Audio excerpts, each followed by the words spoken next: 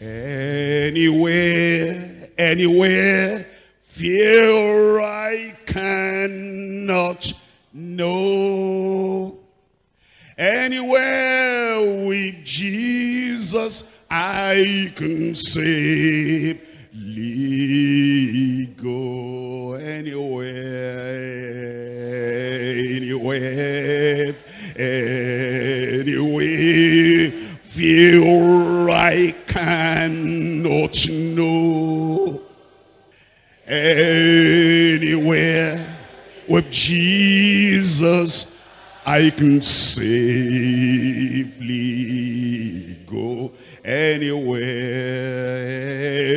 anywhere, anywhere, fear I cannot know. Anywhere with Jesus I can safely go. Anywhere with Jesus I can safely go.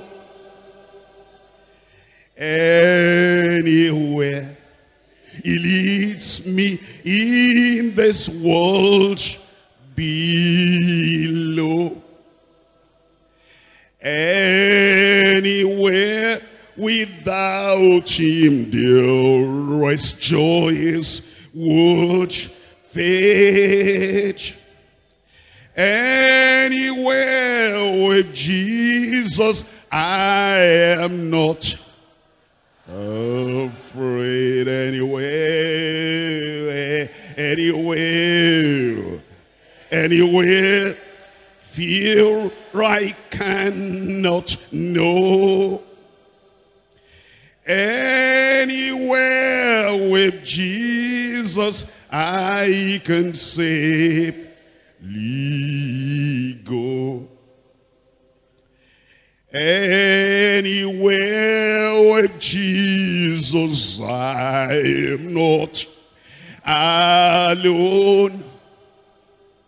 All the friends may fail me, he is still my own. Though his hand may lead me over drearest ways, anywhere with Jesus is a house of praise. Anywhere, anywhere, anywhere, fear I cannot know. Anywhere with Jesus I can safely. Everybody singing. Anywhere, anywhere, fear I cannot know. Anywhere with Jesus I can safely go. Anywhere with Jesus over land and sea, telling souls in darkness of salvation free. Ready as his almost meet you go or stay. Anywhere with Jesus when he points the way. Anywhere, anywhere, anywhere, fear I cannot know. Anywhere with Jesus I can safely go. Anywhere with Jesus I can go to sleep when the darkening shadows round about me creep, knowing I shall wake in nevermore to roam. Anywhere with Jesus will be home, sweet home anywhere.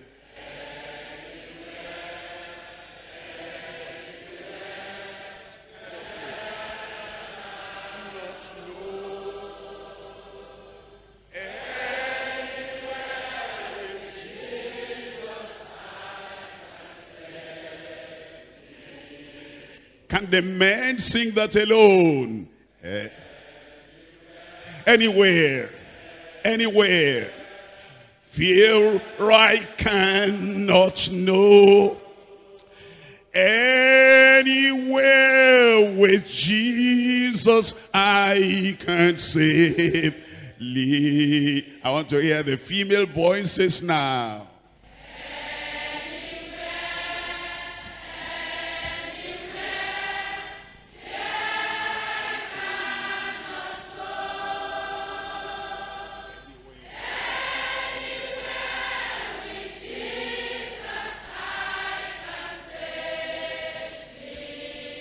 Sing that again for your husbands. Anywhere.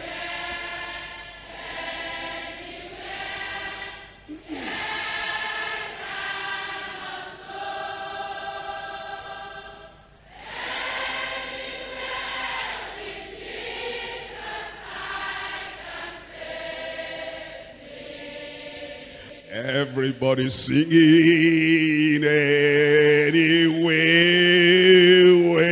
anywhere, fear I cannot know. Anywhere with Jesus I can safely. Till the whole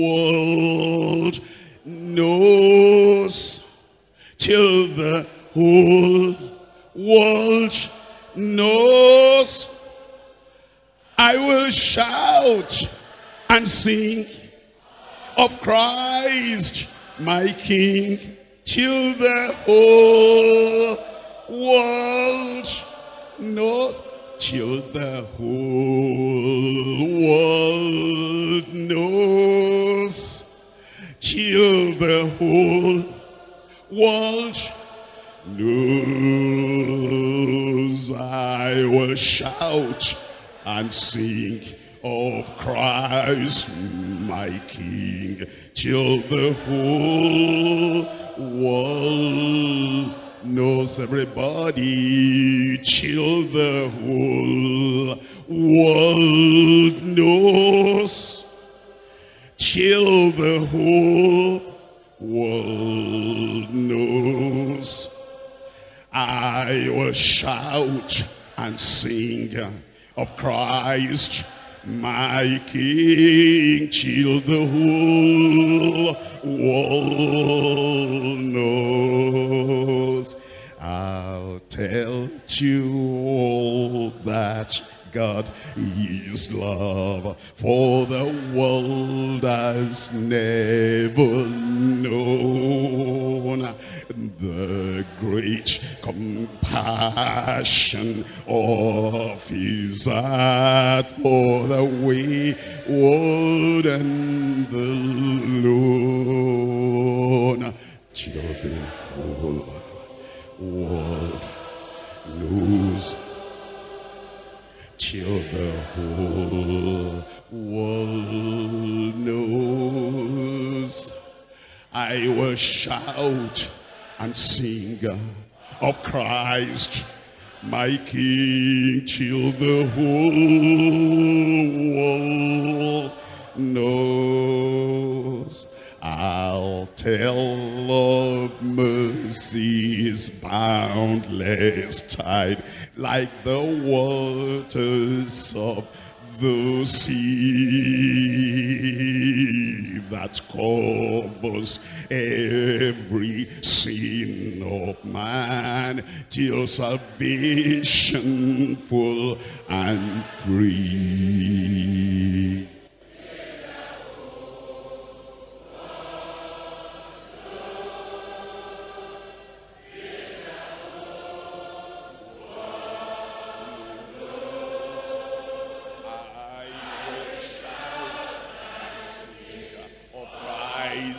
My King, till the whole world. I'll tell of grace that keeps the soul of abiding peace within, of faith that overcomes the world with its tumult and its din, till the whole world knows, till the whole world knows. Yes, I will shout and sing of Christ, my King, till the whole world knows. Eternal glory is the goal that awaits the sons of light. Eternal darkness black as death for the children of the night, till the whole world knows.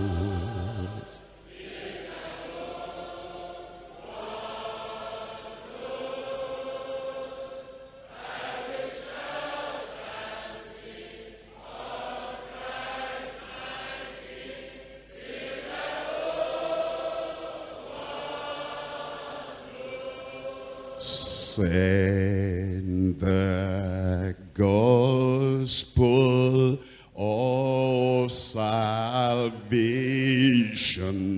to a world of dying men.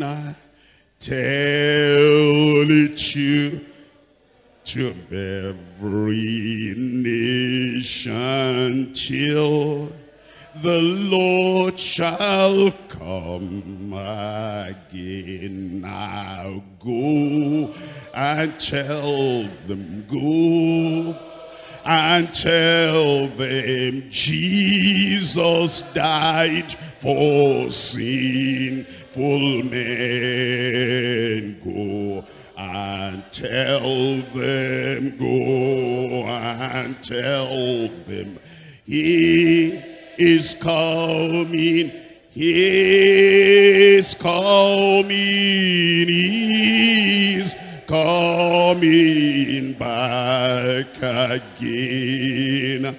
'Tis the church's great commission, 'tis the Master's last command. Christ has died for every creature. Tell it out in every land. Go and tell them.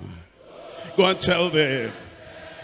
Jesus died for sinful men. Go and tell them. Go and tell them. He is coming. He is coming. He is coming back again. Christ is gathering out a people to His name from every race, His to give thee invitation. Ere shall end the day of grace. Go.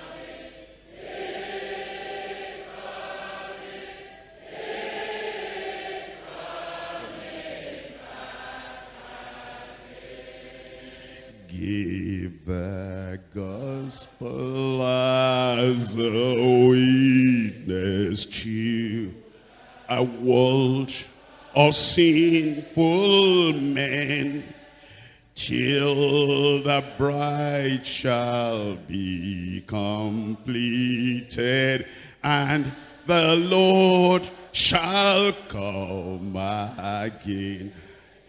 Go and tell them, go and tell them, Jesus died for sinful men. Go and tell them, yes, go and tell them, he is coming, he is coming, he is coming back. Everybody go and tell them, go and tell them, Jesus died for sinful men. Go and tell them, go and tell them, he is coming, he is coming, he is coming back. Make your mind, make up your mind. Go and tell them. Go and tell them. Jesus died for sinful men. Go and tell them. Go and tell them. He is coming. He is coming. He is coming back. Clap your hand, go and tell them, go and tell them, Jesus died for sinful men. Go and tell them, go and tell them, he is coming, he is coming, he is coming back.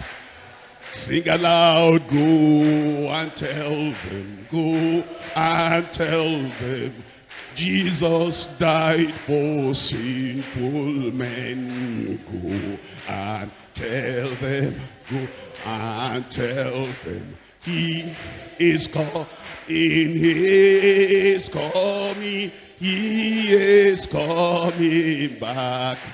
Everybody go and tell them, go and tell them, Jesus died for sinful men. Go and tell them, go and tell them, he is coming, he is coming, he is coming back.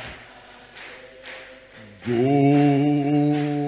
and tell them, go and tell them, Jesus died for sinful men. Go and tell them, go and tell them, he is coming, he is coming, he is coming back again. Go and tell them, go and tell them, Jesus died for sinful men. Go and tell them, go and tell them, he is coming, he is coming, he is coming back again. Close your eyes and pray and tell the Lord what he has told you to do. You will do. Go and tell them. Go and tell them that Jesus died for sinful men. Go and tell them. Go and tell them. Let them repent before it's too late. Because he's coming. He's coming back again. Go and tell them. Go and tell them. Anywhere, everywhere, fear you cannot know. Go and tell them. The Lord promises to go with you. Go and tell them. Commit your life. Consecrate your life. Give your life, everything you've got. Lay everything on the altar. That your life, your time, your skill, your knowledge, your wisdom, your ability, your resources, everything you've got will be to tell the world of the good news of salvation. Take up your cross, deny yourself, and commit your whole life and your whole family to going, telling of the salvation of the Lord for the world. Go and tell them. Everywhere you see them, tell them. Everywhere they gather together, tell them. Anywhere they cross your way, tell them. In the city, tell them. The village, tell them. In the gathering, the concourse of men and women, tell them. Anywhere, everywhere, tell them. Go and tell them, go and tell them. Jesus died for sinful men. Go and tell them, go and tell them he's coming. He's coming. He's coming back again. Let this be your one desire, your one focus. Your one ambition, your one goal, your one dream. Telling of the good news of the Lord Jesus Christ. Go tell them. Promise the Lord, and then he'll give you all the grace you need, all the strength you need, all the power you need, all the wisdom you need. Go and tell them. In Jesus' name we pray.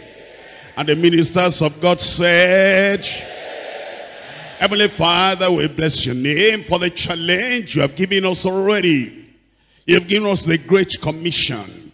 And you have sent us out with all the grace, all the gift, all the power, all the knowledge, all the wisdom, all the love, all the enthusiasm and zeal that we need. Lord, we pray we will lose time no longer. We'll rise up and go and tell our world of the salvation of the Lord in Jesus' name. This will be our one ambition. And this will be our one goal. This will be our one desire and dream. Anywhere we find ourselves and the places in particular you send us to, we'll tell them of the salvation of the Lord in Jesus' name. And we pray, Lord, multitudes turn to the Lord and they give their hearts and their lives to the Lord in genuine conversion and salvation in Jesus' name. Confirm your word and your truth as we go out in obedience to your great commission in Jesus' name. We thank you because we know you have answered. In Jesus' name we pray. Amen and amen. Let's sit down. Thank you and God bless you. We're back to Acts of the Apostles chapter 26. Acts chapter 26. And we're looking at verse 17. God's unchanging promise of deliverance. God's unchanging promise of deliverance. Now, we need to understand as we look at the promises of God The promises of God are very, very often conditional. The promises of God are sometimes peculiar. There are some promises of God for those who walk in the way of the Lord, in obedience to the Lord. There are some promises of the Lord for those who go. And while they are going, the presence of the Lord, the protection of the Lord, the power of the Lord will be with them. And those promises of God for the people that go, they are not for the people that sit, or the people that wait, or the people that just retard their progress. There are some promises like that. And one of those promises we're looking at this morning, for the people that go, for the people that do, for the people that in obedience to the Lord, in answer to the question of the Lord, who shall go for us? And who shall we send? And those who respond to that request and question, this promise is for them. I'm reading from Acts chapter 26 verse 17. Delivering thee from the people and from the Gentiles, unto whom I now send thee. And while Paul the apostle was going to the people that God had sent him, he knew without any shadow of doubt that in the path of obedience, in the path of doing the will of God, in the path of announcing and proclaiming and preaching the good news of salvation to the men and the women and to the young and to the old and to the Jews and to the Gentiles and to the kings and their subjects, in doing what the Lord had called him to do, he was very sure of the protection of the Lord, delivering thee from the people and from the Gentiles, unto whom I now send thee. Our commission involves preaching the gospel to all people, in all places, in all periods of time. Number one, to all people. Number two, to all, in all places. Number three, all periods of time. And some of the people that Paul the apostle, that he was going to meet, and as we read Acts of the Apostles from chapter 9 onward to the end of Acts of the Apostles, chapter 28, you're going to find the kinds of people that he met, and the kinds of people that the Lord sent him to. And you see why God said, yes, they're going to oppose, and they're going to resist, and they're going to try to do evil. But don't look at that. Keep your eyes on the Almighty God, because he has given you the promise, I'll be delivering you from all the people unto whom I now send thee. What kind of people? Number one, there were dangerous people. Dangerous people. There are some idol worshippers, there are some witch doctors, and there are some sorcerers that will try to go against and to oppose and to dissuade the people that Paul the apostle will be preaching to. And God said, yes, I know. Number one, you'll find dangerous people, but when you come to them, remember that I am with you. The authority of the name of Christ, the power of the Holy Ghost will be with you. I will deliver you from all the people. I'm sending you to. Number two, there'll be difficult people, just tough-minded, hard, religious, difficult people. The people that will not rest, they bind themselves together, 40 of them. And he said, they will not drink water, they will not eat anything until they killed Paul. And he'll call me to this terrible covenant that the only thing that will satisfy their thirst is not water, is not drink, is not wine, is the blood of Paul. And so there'll be difficult people. Number three, there'll be disguised, deceptive people. Disguised people that will come and they will act as if they were friends. They will act as if they were going to support. And then, although they will have some soothing words to say, and when they say those soothing words, don't believe them. Those are disguised and deceptive people, but all the same, whatever they are bringing out of the bag, I'm going to protect you from them, delivering you from the people and from the Gentiles unto whom I now send thee. Number four, there'll be defiled, defiling people. There'll be people who are defiled already, and their goal will be to defile the minister. Their goal will be to destroy the minister by defilement, by abomination, by evil things, by temptation. And through their body, that is their Satan-infested body, they'll try to defile the apostle, or try to defile the prophet, or the preacher, or the pastor, or the minister. But he says, no matter who they are they dangerous? I'll protect you. Are they difficult? I'll protect you. Are they disguised and deceptive? I'll protect you. Are they defiled and defiling? I'll protect you. Number 5, there'll be dreadful people just to see them. Just to look at them and see the fire of hell coming out of their eyes, and to see the anger and the hatred, and for them in their hundreds and thousands shouting, Diana is the god of the Ephesians, for 2 hours without stopping, and then throwing up dust. Dreadful people that if you didn't know that God sent you and he gave you the promise, delivering you from all the people and all the Gentiles unto whom I now send you, that alone, their dreadful look and appearance and posture, and that's enough to send you back home. Number 6, there'll be demonized people, and they have the spirit of divination. And although they cry and they say, these are the men showing us the way of salvation, they are possessed of demons, of evil spirit. And Paul the apostle had that discernment, and he had that power and authority, and cast out that spirit, because he always remembered that no matter who they are that God has sent us to, he had promised already, I'll be delivering you every time, every day, in every place, and with every people. I'll be delivering you from the people to whom I now send you, and delivering you from the Gentiles. Number 7, there'll be deadly, devilish people. Just deadly. And the only job is to kill. They're kind of in a squad that is kind of composed or put together by the devil.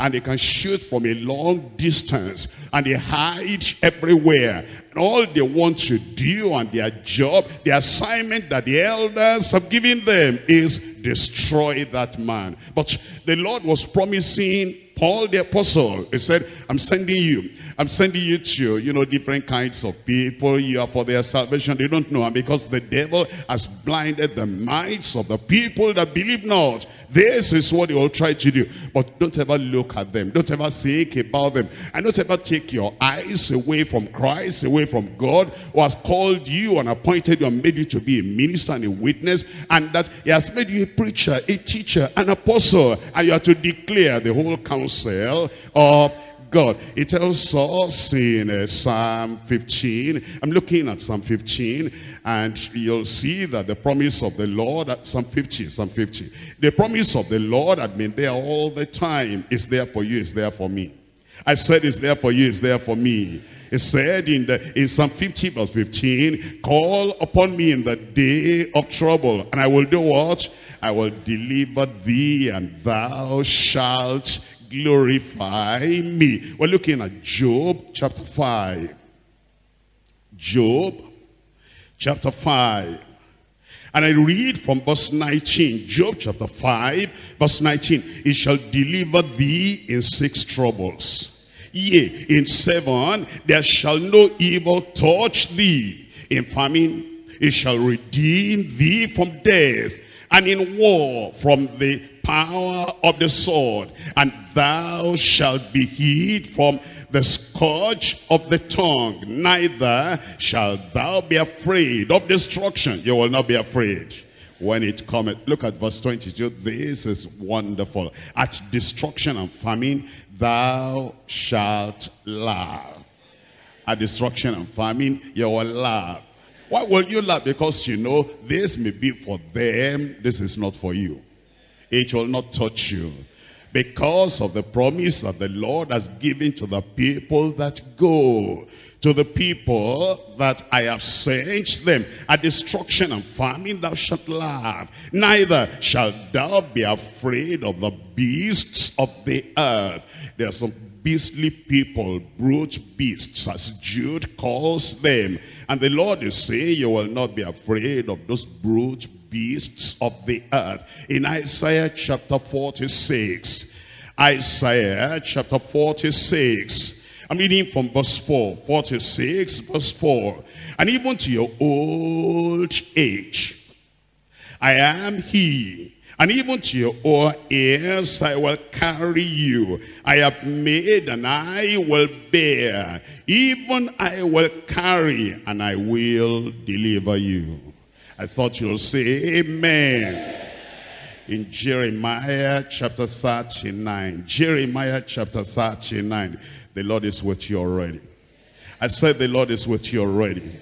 Jeremiah chapter 39, we're looking at it in verse 17. Jeremiah 39 verse 17. But I will deliver thee in that day, says the Lord. And thou shalt not be given into the hand of the men of whom thou art afraid. You will not be given into their hand. Their power will not have any authority over you. They may be thirsty of doing evil, but that evil will never touch you. And you will laugh, you will rejoice, because you know that the Almighty God is on your side. And because he is on your side, no evil will come your way in Jesus' name. Because deliverance has been promised to the messengers of the gospel, to the ministers of the Lord. Ezekiel chapter 13 verse 23. Ezekiel chapter 13 verse 23. Therefore ye shall see no more vanity, nor divine divinations, for I will deliver my people out of your hand. And ye shall know that I am the Lord. Deliverance is promised everywhere to the people of God, to the ministers of God, and to those who are walking in obedience to the will, to the word of God. 2 Corinthians chapter 1 verse 10. 2 Corinthians chapter 1 verse 10. Who delivered us from so great a death. He delivered us in the past. And you know what David said? What gave David confidence for the present time is what the Lord had done in the past. He said, the Lord who delivered me from the paw of the lion and the bear. He did that in the past. That gives me confidence, trust, and assurance, and the faith that he'll deliver me from this Goliath. The activity or the action of God in the past is what gives us assurance and faith and confidence for the present day.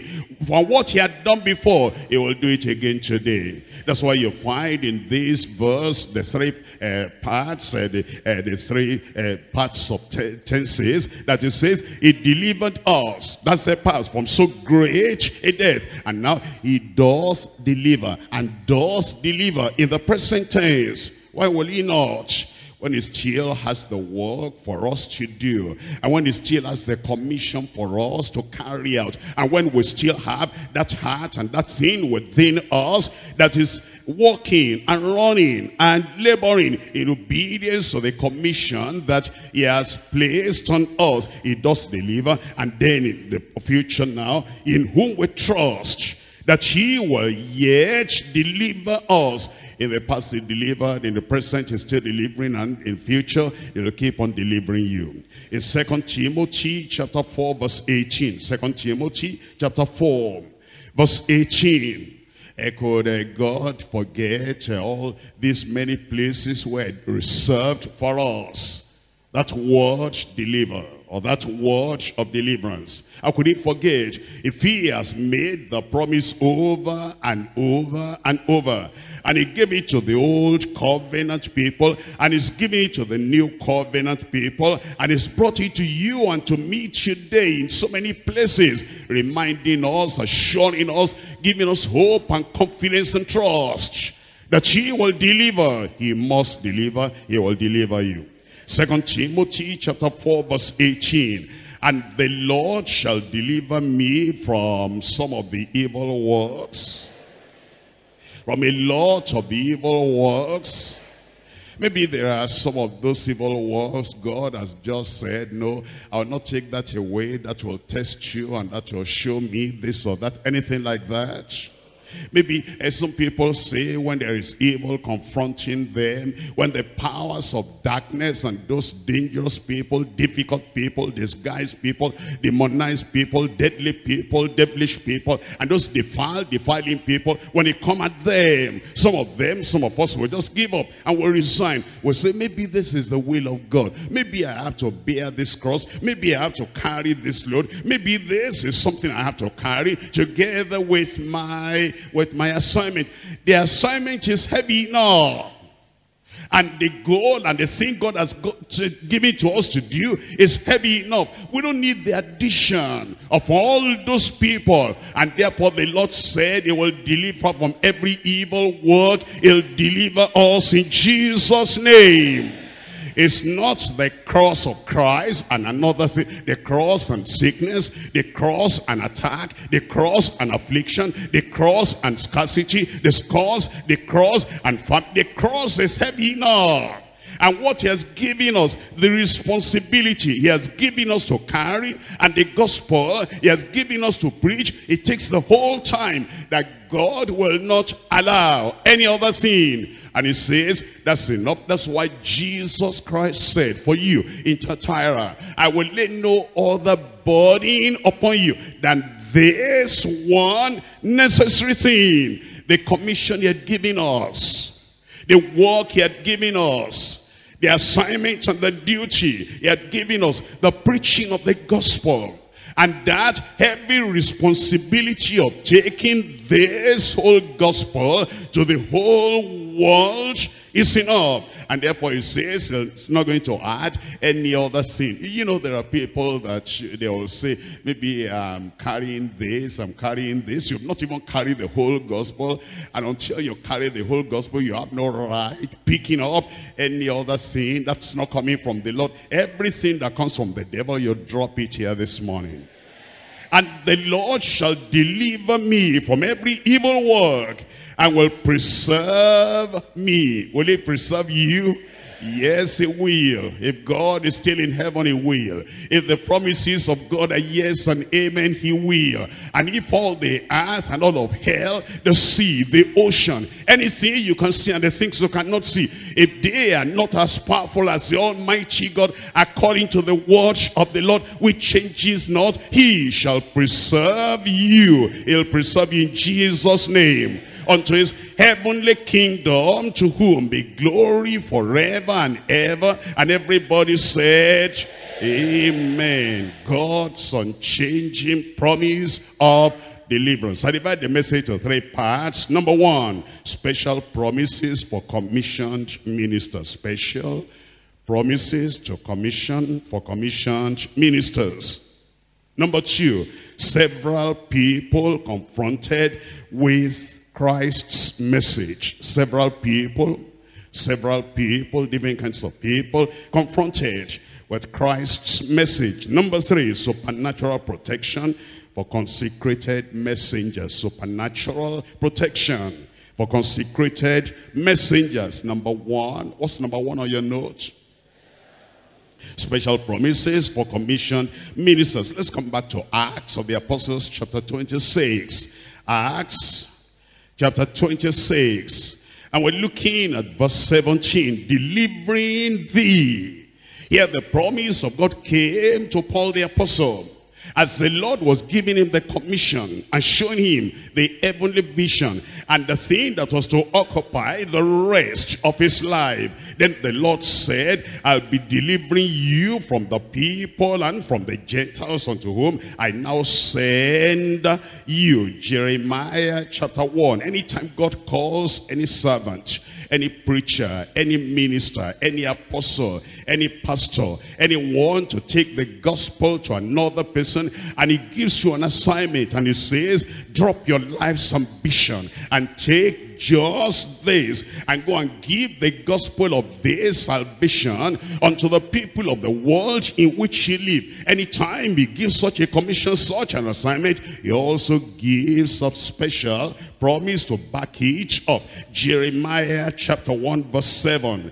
Jeremiah chapter 1 verse 7. But the Lord said unto me, Say not, I am a child. Say not, I am inexperienced. Say not, I am untaught. Say not, I am unqualified. Say not, I am not able to meet the people. Say not, I am weak. Say not, I cannot do what you have called me to do. Say not, I am a child.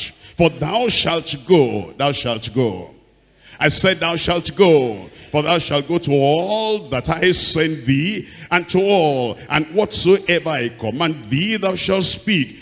Be not afraid of what? Of their faces. Do not be afraid of their faces. You know, sometimes we need to understand that the face is not always reflecting what the heart is. You'll find some people that they pose as if they're very much knowledgeable. And when you look at their posture, and you look at their appearance, and you look at their faces, it will look that they're very knowledgeable. But when you begin to question them, you see that they're empty, that they know nothing, next to nothing. There are some people that also look very bold. They've worked on the outward exterior things so much that it appears they're very bold on their faces. But when you dig in and then you try to do some other things, you see that they're as weak as other men. There are some people that look terrifying and terrible in their appearance, maybe because they didn't have chance to dress their hair or to be able to, think how they appear in public, and they look terrifying and terrible. But when you look at their hearts, at their real spirit, they're not as dreadful as you think they are. Therefore, don't even look at those faces. Look beyond their faces and look at their fears and look at the thing that is motivating them. Actually, some people that even commit crime, the reason they do that is not because they're too bold, it's because they feel insecure and they feel fearful and they feel terrified. And as a result of just trying to live and trying to survive, then they go into crime. Not because they are that bold, and some of them. And therefore, don't even look at their faces. The Lord said, because if you look at their faces, you're going to get a wrong impression. It reminds you of Moses when he came before Pharaoh. He didn't see Pharaoh. Hebrews chapter 11 verse 27 said he was like he was seeing the invisible. He only saw the Almighty God. He didn't see Pharaoh. Don't look at Pharaoh's face. Look at the face of the Lord Jesus Christ, the face of the one who had sent you. And look at the power of the one who has commissioned you. That's what you look at. And it says to Jeremiah, be not afraid of their faces, for I am with thee to deliver thee. He will deliver you, says the Lord, says the Lord. Verse 17, thou therefore gather up thy loins and arise and speak unto them all that I command thee. Be not dismayed at their faces, lest I confound thee before them. For behold, I have made thee this day a defense city, and an iron pillar, and brazen walls against the whole land, and against the kings of Judah, and against the princes thereof, against the priests thereof, and against the land, the people of the land. And they shall fight against thee. But, tell me out loud, if you're going to contend honestly for the faith, once delivered unto the saints, you must not be afraid of a fight. Jesus fought the enemy, the devil. And the apostles fought. They fought not just for their lives, they fought for the gospel and for the preservation of the gospel. And Paul, the apostle, said, I fought those beasts in Ephesus. And Polycarp fought the people that wanted to destroy the gospel and his confidence in the Lord. Ignatius and many other people, the church fathers, they fought. And here it is your turn to honestly contend for the faith once delivered unto the saints. As for a fight, if you didn't want to fight, the devil will bring up a fight. The Philistines will bring up a fight. The Amalekites will bring up a fight. But we have won the battle and the war. They shall fight against thee, but they shall not prevail against thee, for I am with thee, says the Lord, to deliver thee. A special promise to the one commissioned by the Lord in Jeremiah chapter 15. Jeremiah chapter 15. I'm reading from verse 16. Jeremiah 15, verse 16. Thy words were found, and I did eat them. You will eat the word of the Lord. What makes us strong is the word. What gives us boldness in place of weakness and timidity and fear? It's the word. What gives us vision and maintains the vision in spite of all odds is the word. What makes us to be able to face danger and plunge ourselves into the sea of humanity, the sea that is roaring and boiling, is the word. When you have the word in you, and then the strength of the Lord and the power of the Lord comes in you, then you'll be able to go and do what the Lord has called you to do. Thy words were found, and I did eat them. And thy word was unto me the joy and the rejoicing of mine heart. For I am called by thy name. Are you called by that name? O Lord God of hosts. In verse 20.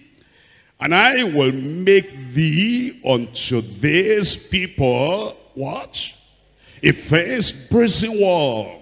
And they shall fight against thee, but they shall not prevail against thee. You know, when you feel afraid, why do we feel afraid? When there's opposition, when there's persecution, when there's a fight coming from the opposite camp. You know what makes us afraid is not the fight really. What makes us afraid is the thought that we're going to be defeated. That's what makes you afraid. It's the thought they're going to kind of push you down and walk over you. What makes us afraid is the fear of rejection. That I am going to be made a fool, a worthless person, a weak person in the presence of my children, in the presence of my local church. And this problem is going to swallow me up, and everybody is going to see that I'm a weak person. It's not the problem that makes you afraid. It's what you think will be the outcome of the problem that makes you afraid. The fear of failure, and the fear of rejection, and the fear of defeat. But when you know that in this fight, before the fight begins, you have won the victory already. When you know you have won the victory and there is nothing that you'll be rejected for, and there is nothing you can be defeated for, then you know there is nothing to fear, because the outcome of the battle is decided before the battle begins. That's why the Lord said, I will make thee unto these people a first brazen wall, and they shall fight against thee, but they shall not prevail against thee. For I am with thee to save thee and to deliver thee, says the Lord. Verse 20 is so beautiful. I want you to read aloud. I want to hear it myself. Won't you go?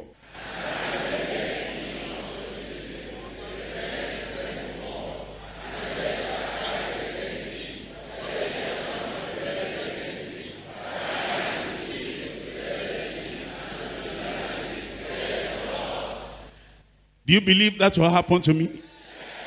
Can I read it to you now? This is yours. I said, this is yours. Anywhere you go and everywhere you go, the protection of the Lord will be with you in Jesus' name.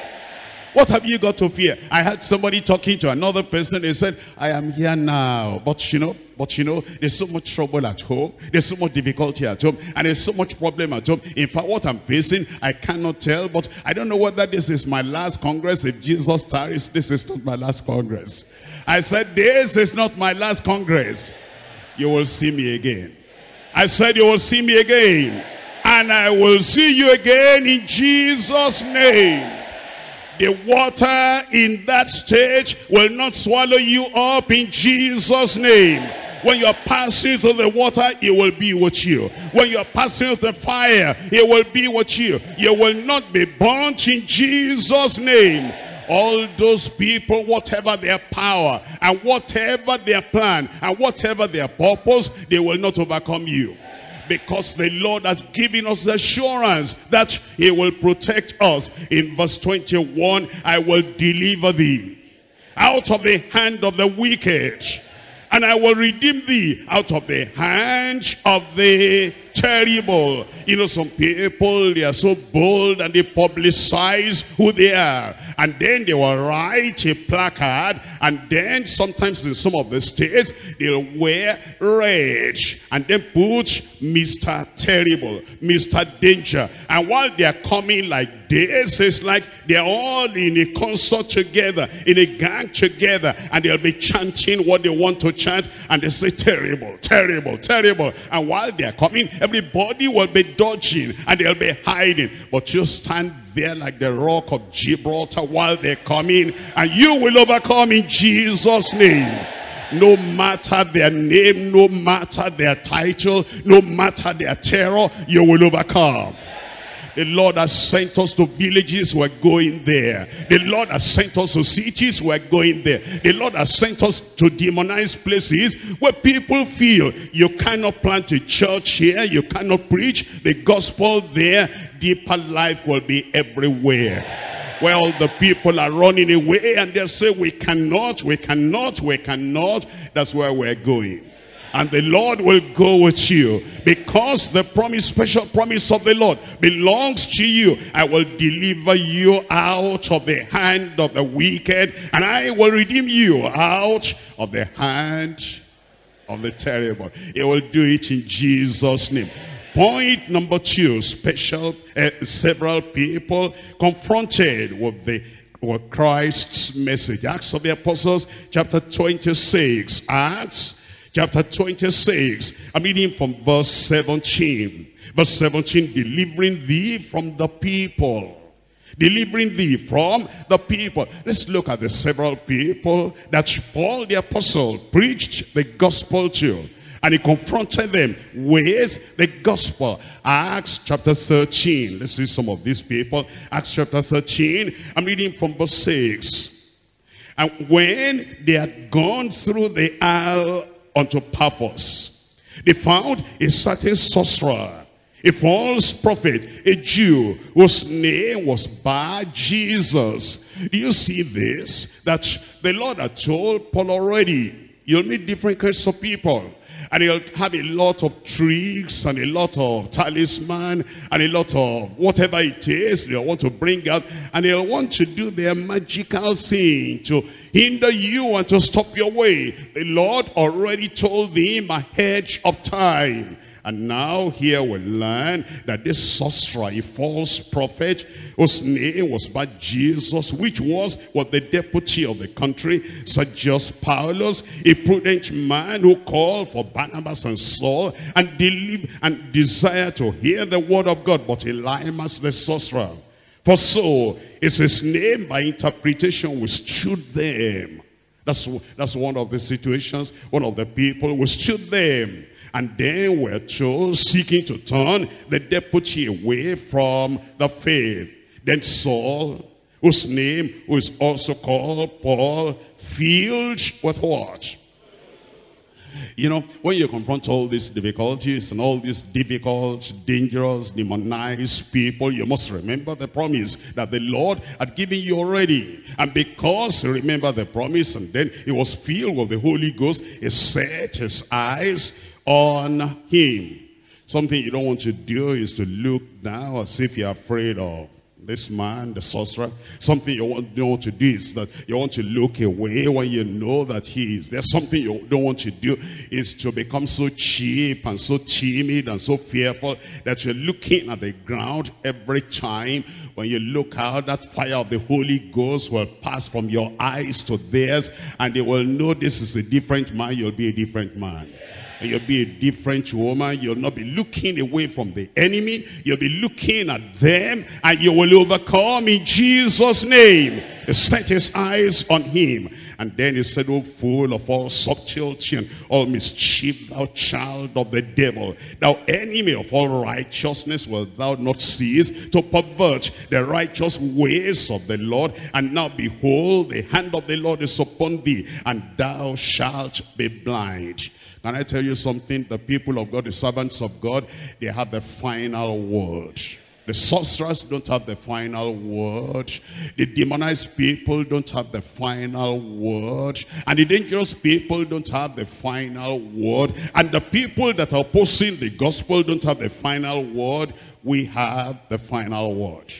And what we say in the name of the Lord by the Spirit of God is final. This man thought he had some power, he had some understanding, he had some tricks he could play so that he will turn away the deputy from the faith. But the Lord said, "I'm sending you to all these people, and your word I will confirm." And here it says in that verse 10, it says, "Thou enemy of all righteousness, will thou not cease to pervert the right ways of the Lord? And now behold, the hand of the Lord is upon thee, and thou shalt be blind, not seeing the sun for a season." And what's the next word?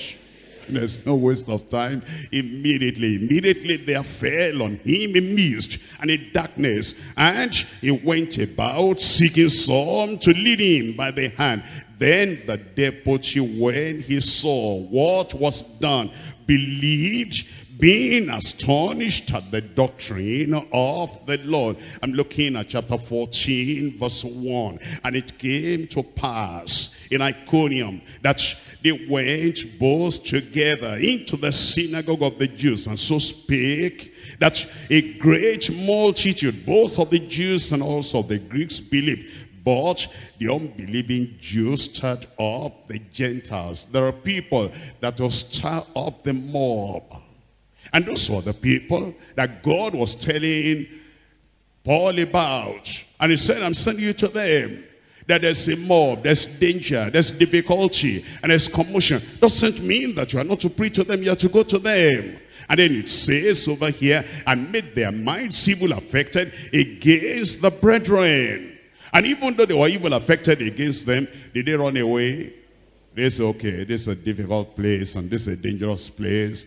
Well, why did I not find out about the actions of the people and the plans of the people and the projects of the people and the fact that these people don't love the gospel? Why did I come here to do anything at all?" I want you to look at verse 3, and I want you to look at the word "therefore," because it's a difficult place.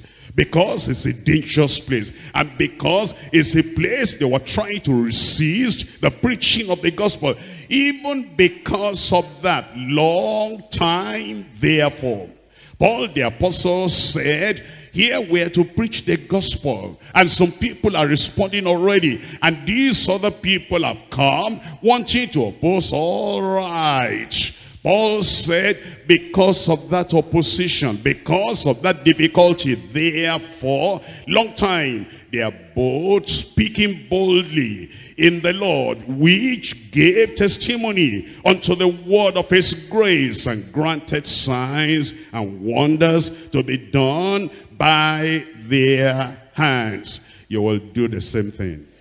Acts of the Apostles chapter 16, the people, the several people that the Lord sent Paul the apostle to.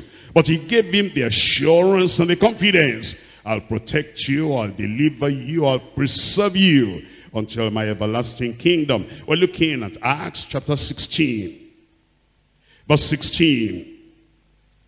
"And it came to pass, as we went to prayer, a certain damsel possessed with a spirit of divination met us, which brought our masters much gain by so saying.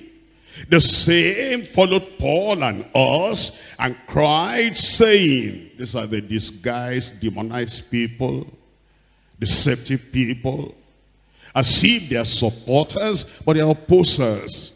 having the spirit of divination, and yet saying, these men are the servants of the Most High God, which show unto us the way of salvation. And this she did many days. But Paul, being grieved, turned and said to the spirit, I command thee in the name of Jesus Christ to come out of her. What happened?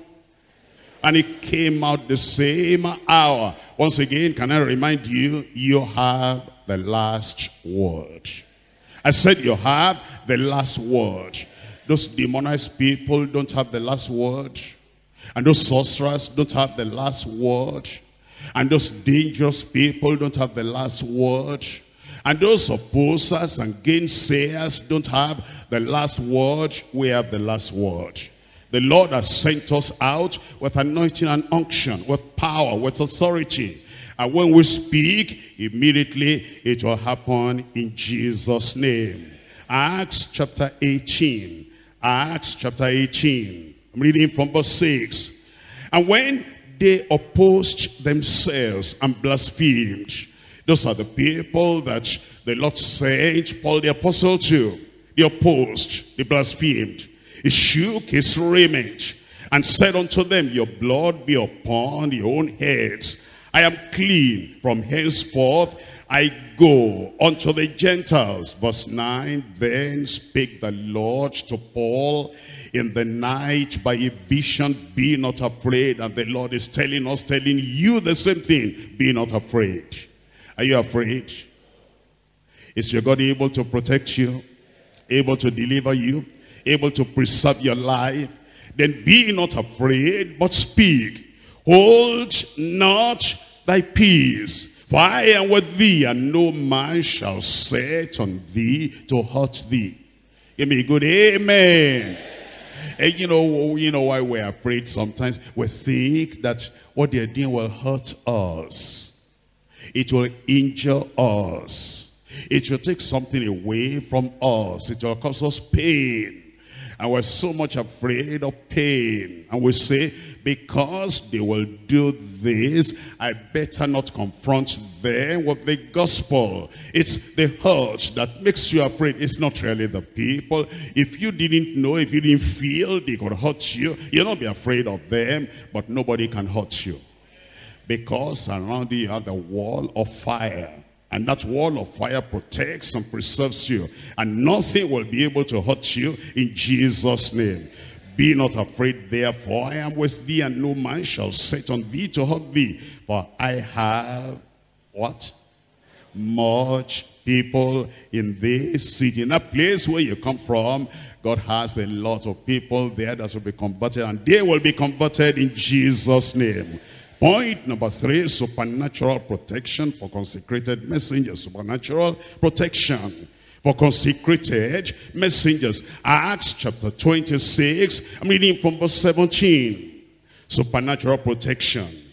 Delivering thee from the people and from the Gentiles, unto whom now I send thee. That's the protection the Lord has promised. That protection is for you.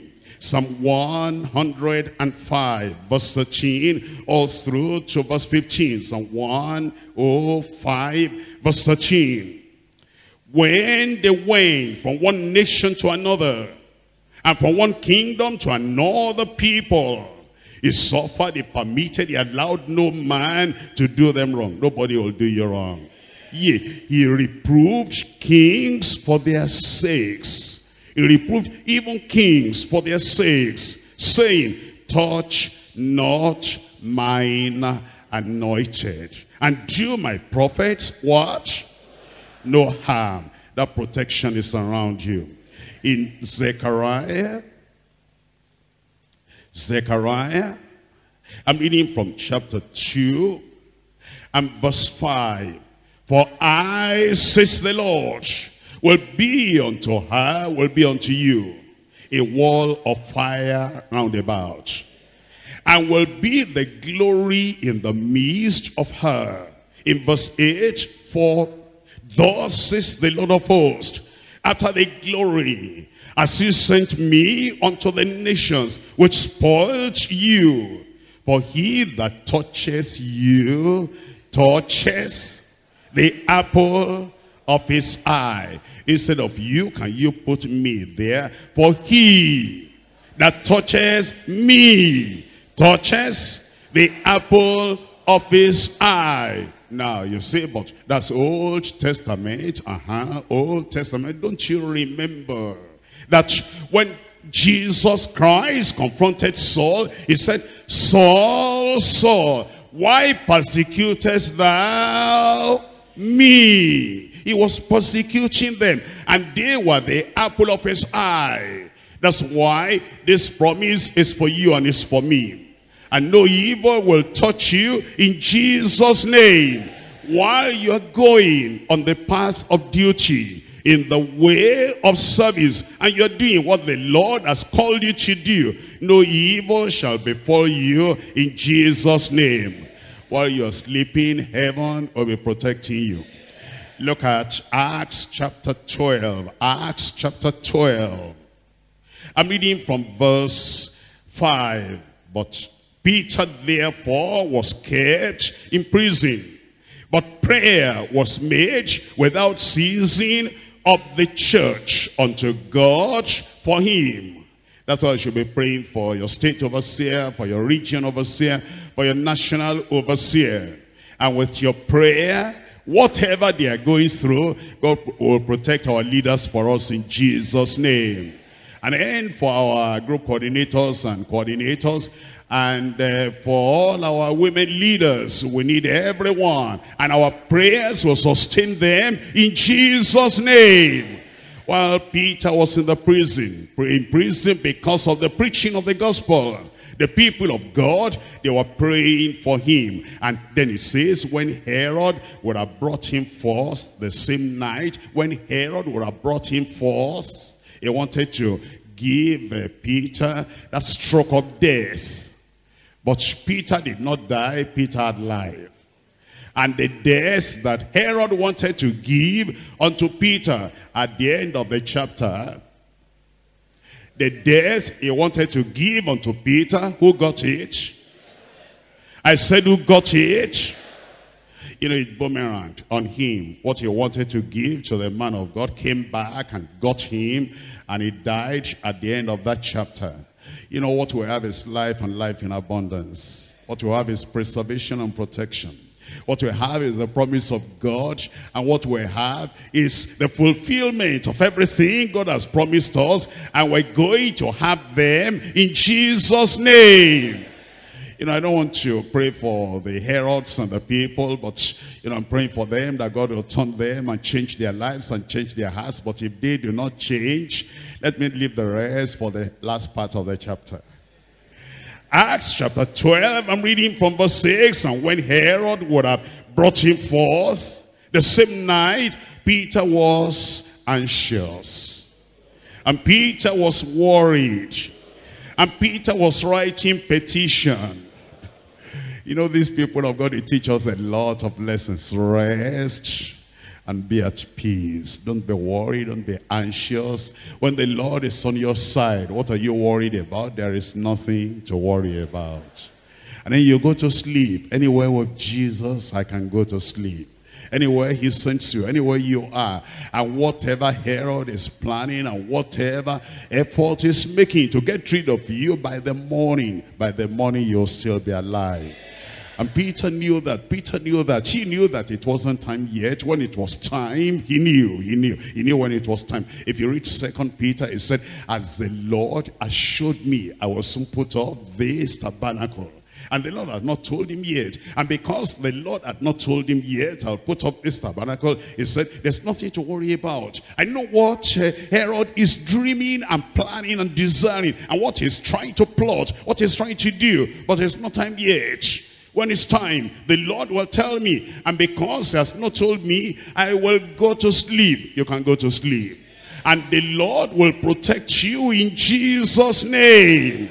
He was sleeping between two soldiers and bound with two chains, and the keepers before the door kept the prison. And behold, the angel of the Lord came upon him, and a light shined in the prison, and he smote Peter on the side, and raised him up, saying, arise up quickly. And his chains fell off from his hands.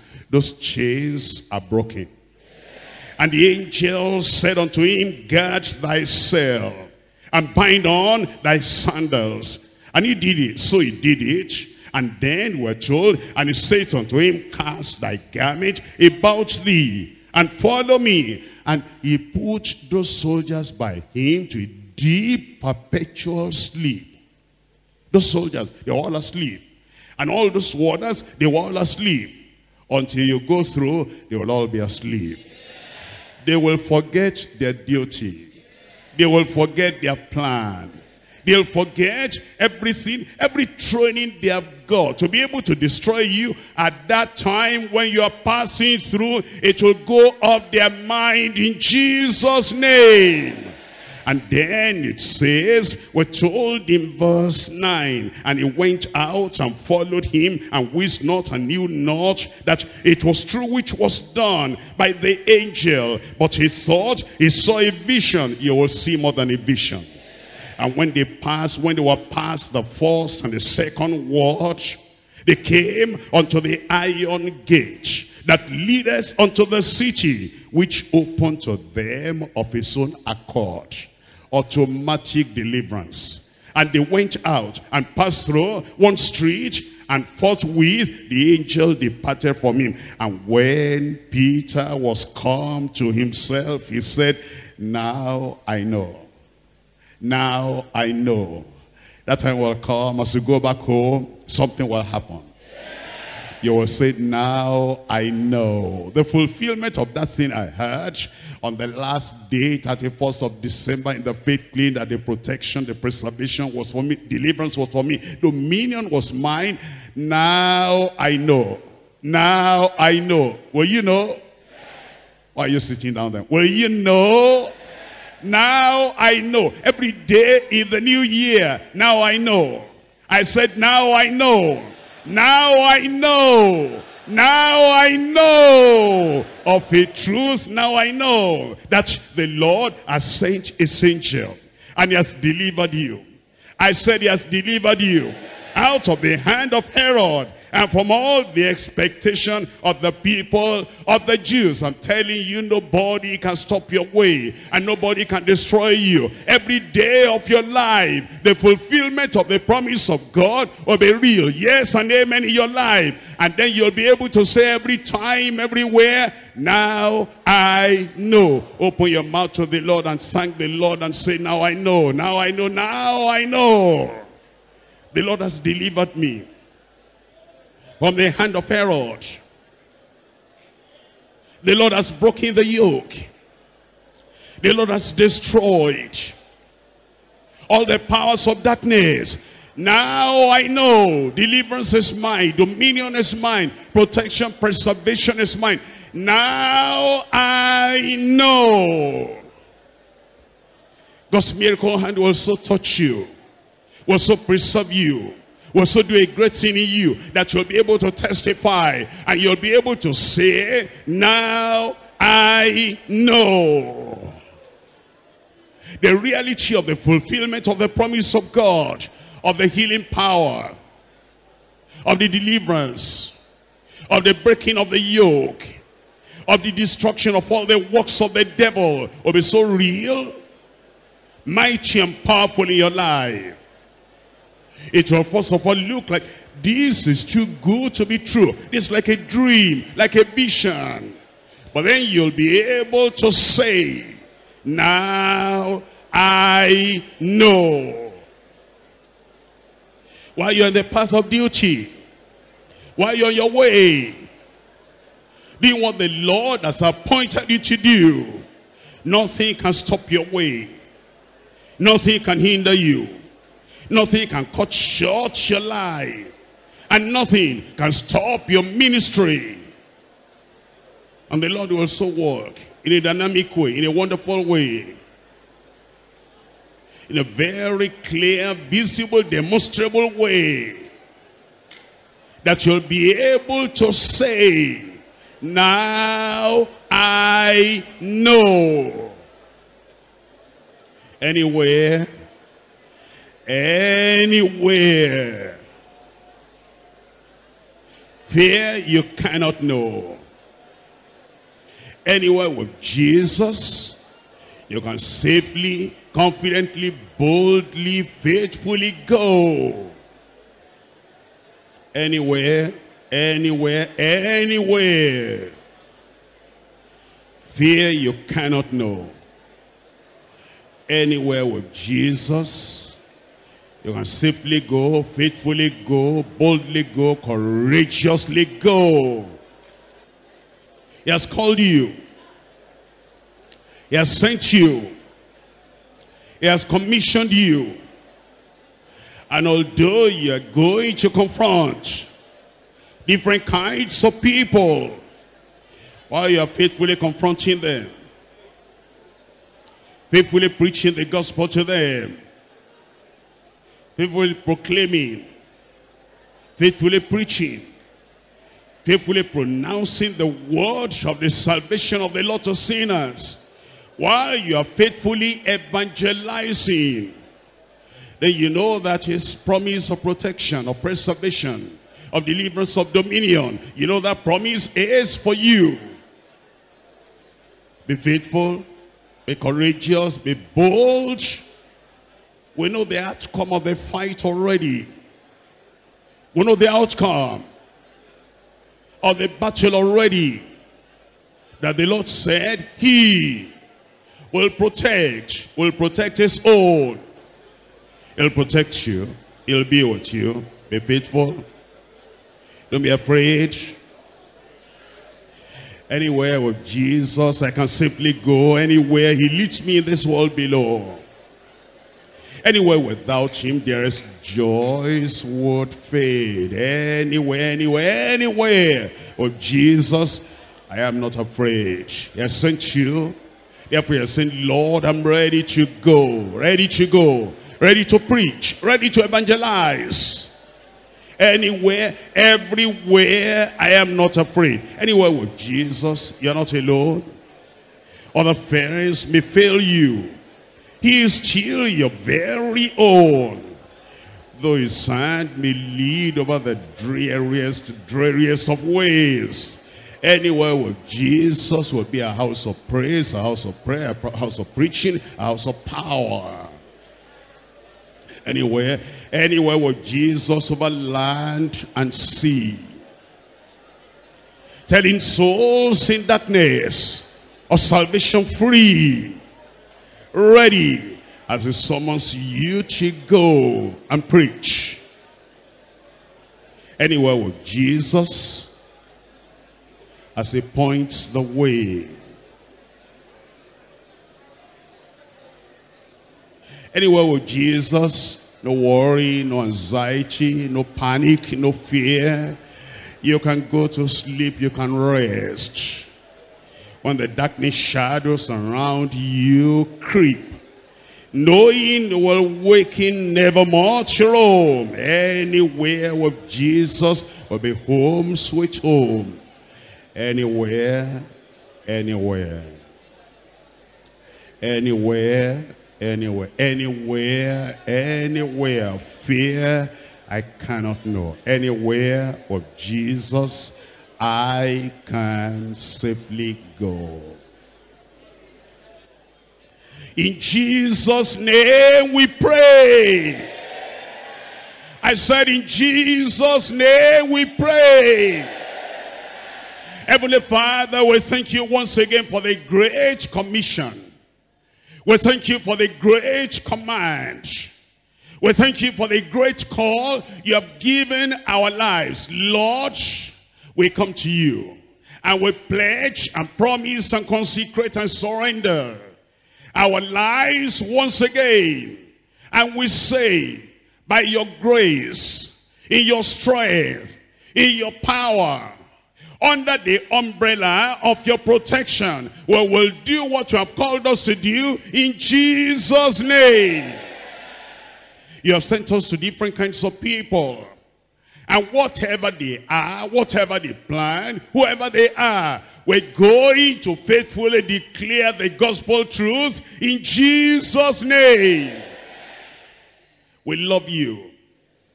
We surrender our lives to you. We appreciate the sacrifice that you gave on the cross of Calvary for us and for the salvation of the whole world. And Lord, it's now the time for us to take the gospel torch and the gospel light and to take it to all the people. And Lord, faithfully, we're going to do it. Tirelessly, we're going to do it. Courageously, we're going to do it.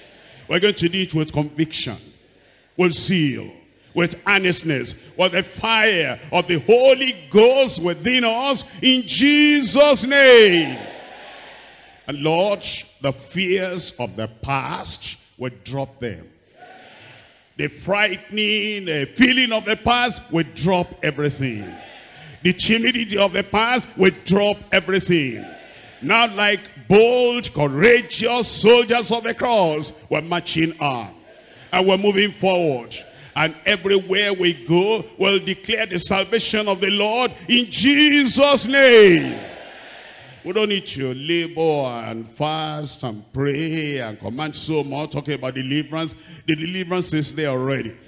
The protection is there already. You have not forgotten the promise you have given us, and we know that while we're in the path of duty, nothing can hurt and nothing can harm our lives in Jesus' name. From today, we drop all the fears of men. The fear of man brings us near, but it's the fear of the Lord that prolongs life. Therefore, Lord, we drop all the fears we had in the past of any kind of people. And from today, we're going to courageously stand for what you've called us to stand for in Jesus' name. And we pray that your protection will be upon your people. The preservation will be for your people. The deliverance is given already. Ours will be the dominion in Jesus' name. Lord, I pray that as we go back home and as we experience the promise that you have given us, every day we'll be able to say, now we know. Now I know. Now I know. Make it real in the life of everyone. We thank you because we know you have answered. In Jesus' name we pray. In Jesus' name we pray. Anywhere,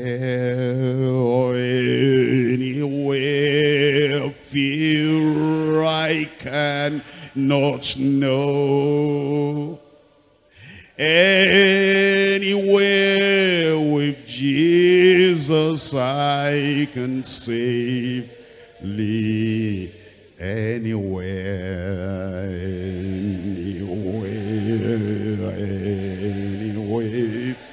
Fear I cannot know. Anywhere. With Jesus.